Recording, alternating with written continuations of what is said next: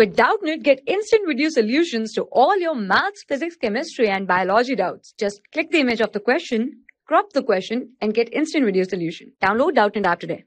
Hello everyone, here the question is, in some cases Ellingham diagram shows a bend.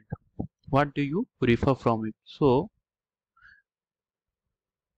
first we know about what Ellingham diagram shows. So here a graph, it shows the temperature dependence. It shows the temperature dependence on the stability of compound. Stability of the compound. That Ellingham diagram shows the temperature dependence on the stability of the compound, and it also shows the ease of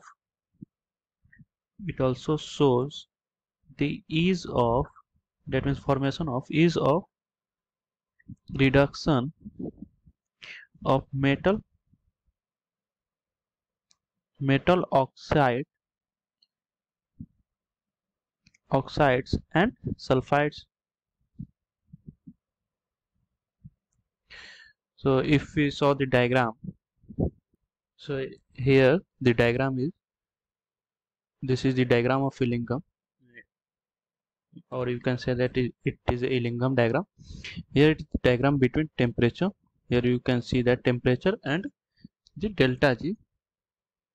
So in this diagram you can see some graph is bent, that is here you can see here, this is the bending, and we have to discuss what they refer. So you can see that it is the diagram of oxide, that is MgO or CO. It is the diagram of oxide, and which shows the melting point and boiling point.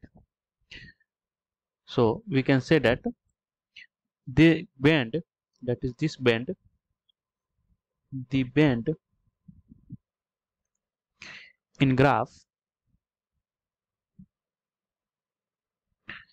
indicate the